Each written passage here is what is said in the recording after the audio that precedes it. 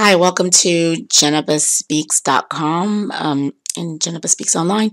I'm going to do a quick little tutorial because I promised to one of the members in a Facebook group dedicated to Shopstyle bloggers and influencers and users of that affiliate marketing shopping fashion platform, how to create a how to use the looks and collection options. Now, Shopstyle Collective has its own tutorials on its website that should guide its users on how to use it. But sometimes I know some people prefer to do an actual walkthrough because it may be not as intuitive as you may think.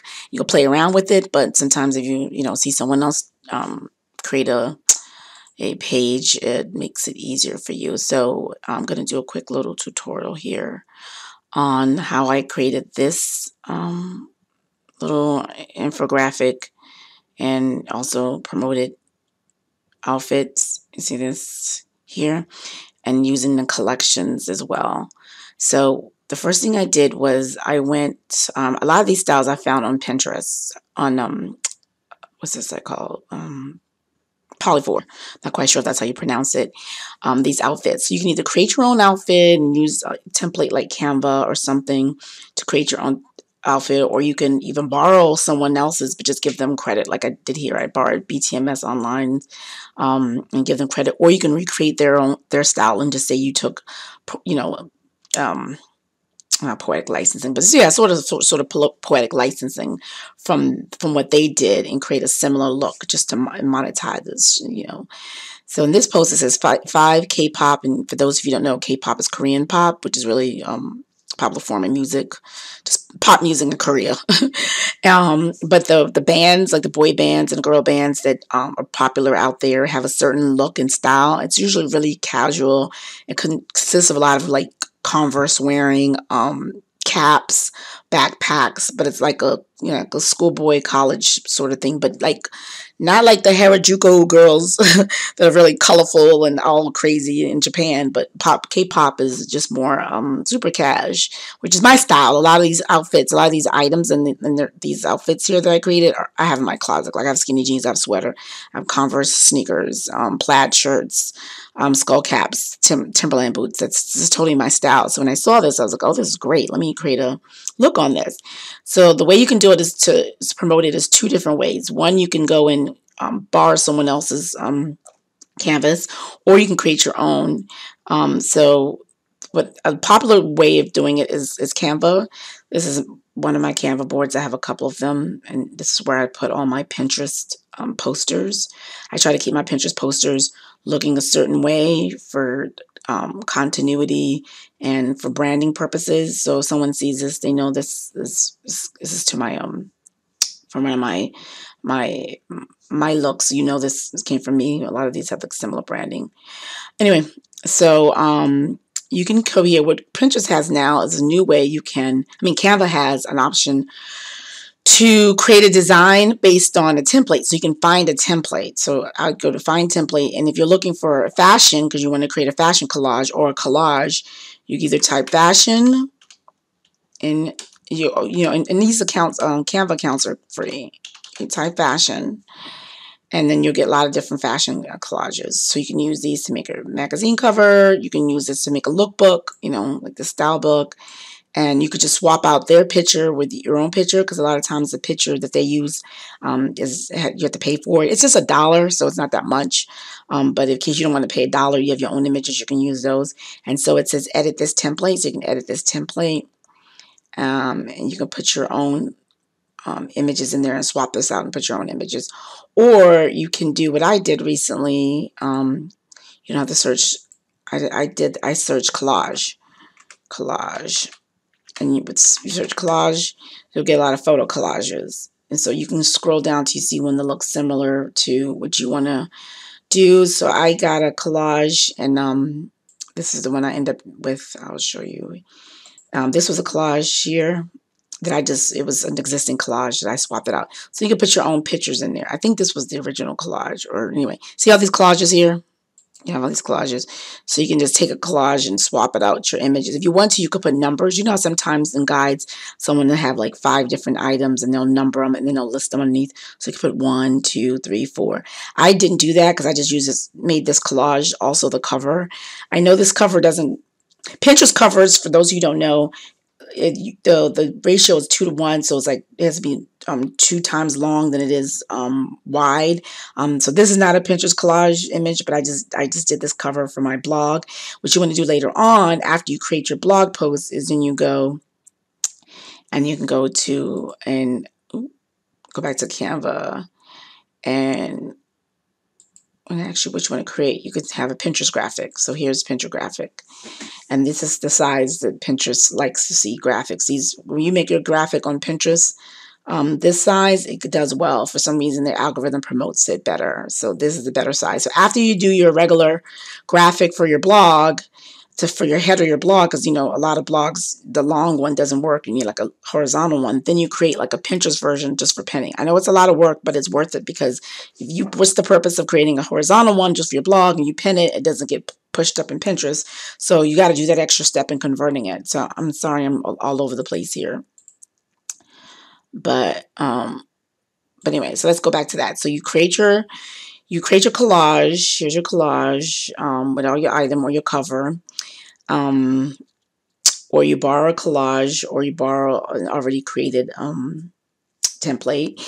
And then what you do is you go to Shopstyle Collective, and go to home, and you have to see product widgets, text link, look, collection, and you click look.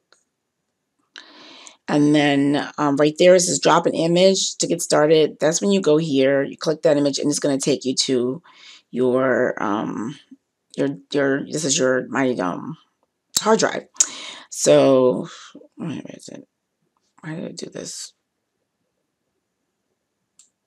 Oh, here it is. Yeah, so let's say I take this outfit here, and then that's the image, and then you just click add products, and then you can add products to fit with the style. So let's say these are Adidas pants or whatever, I guess leggings. And so you see all these, get these different Adidas leggings. So you might not get the exact same kind. This is Stella McCartney. Actually, I asked for Adidas. Oh, it's Adidas by Stella McCartney. So Adidas pants, women. And you scroll down until you get something that's similar to the look. I'm looking for something that has Adidas stripes on it. If you don't know the exact same one, if you know the brand, you can do a link. There's a way to link the exact one. I can show you that later. Looking for one that has the stripes in it. This is close enough. So I just add that to look, or you can just add different ones, add different pants, because a lot of times these sell out. So if you have one that sells out, it's nice to have 2 or 3 different ones on there. So if someone comes to your account later on, you haven't been checking it, they'll have different options. And then you go and you type Adidas tennis shoes. And then here you go. Let's do women.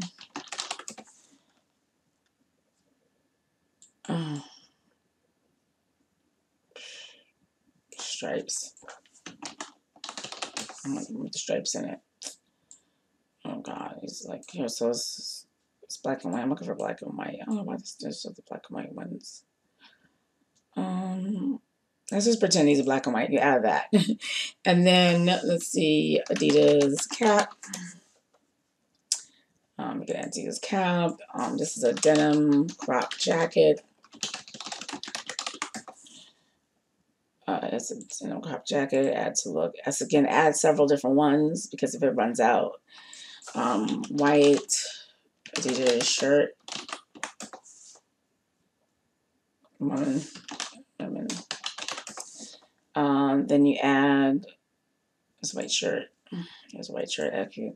Then the next thing you hit, after you have all your products, is use one, add the photo, add the products, then you have the details, the next one details.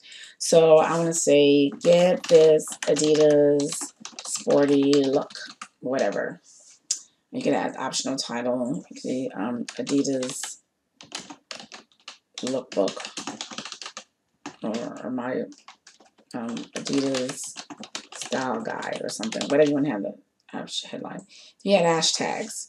What happened was, so if you have selected to have Shopstyle promote yours, they'll look for them, certain hashtags, and they like a look that you created, they may promote it for you, which is great because you get you're gonna get some traffic that way.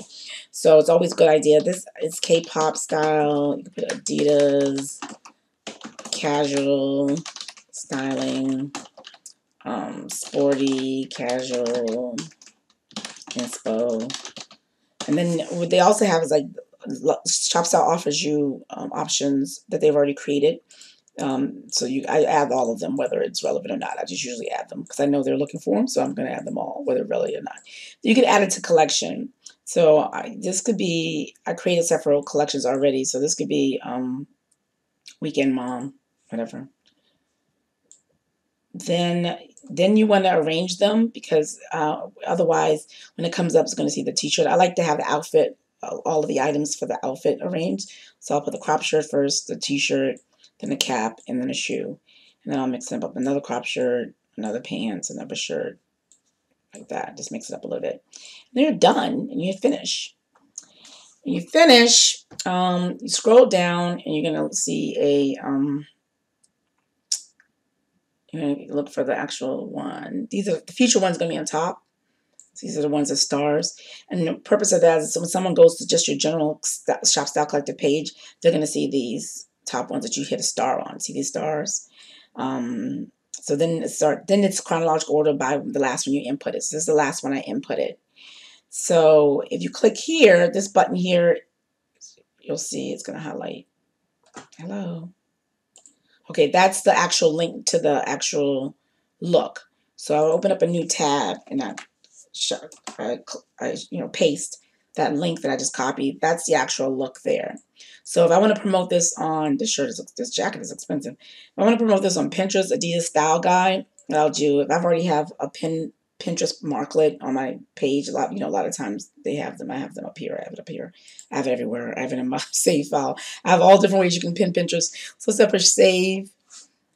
And then I can pin that look to a fashion board, a style pick board, and then it's saved there. So that's one way to save that look. Now, if I want to also, okay, before I do that, let me go back. Oops. Yeah, so that's one thing. And let's go back to the Shopstyle Collective. So let's go back to that look. Here is, oh yeah, this is when you if you click this, it'll go straight to the look. That's the eye, go straight to the look itself. It'll open up a new page. And then you can trash it if you want to. You push the star, it'll be your top feature one, like I mentioned before. Another thing that's great, if you want to take this look and move it from just a look to your blog, you can convert it to a product widget. So when you convert the project widget, you can add the price. I'm going to take the price off because it's real expensive. Add 2 rows. You can decide whether you want to show the brand or not. You can add captions if you want to, all of them. Show some information on the hover, like that. I like this way, instead of showing that the same, you put your price, instead of the price being there, the price will be available on hover. I like that. That's really cool. And then you adjust the size here if you want. A lot of times I'll make it smaller so it can fit on one thing. Otherwise, you get this. And then you publish. And you get an embed. You can save it. You're going to get an embed code. Oops. Okay. Where's that widget? Oh, there it is. Okay. Let me go back to that. For some reason, I didn't save it. Update. Okay. So then you copy the embed code and the copies, and then you go back to your blog post. And let's say I was going to edit this. You edit this. Let's say I was going to add that look to here. Then I go inside. This is inside the back scene behind my blog. And then you hit the text, and then you drop it here, wherever you want to put it, So, for example, this one, after this outfit, I dropped it here. So you drop the code here. See, this is sold out already. You should drop the code after the outfit, right? And then you hit print. I'm not going to do that because I was just showing you. I already published this already. Then after you hit publish, the next thing, view the post.